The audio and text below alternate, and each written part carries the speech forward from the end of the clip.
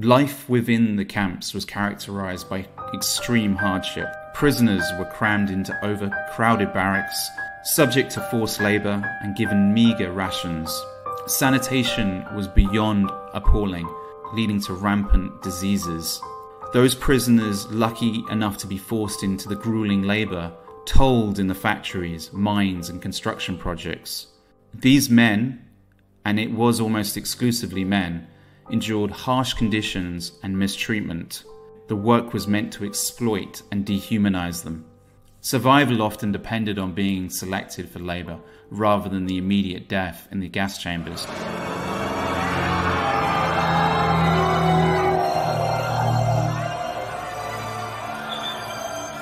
This arbitrary and horrifying process haunted the prisoners daily.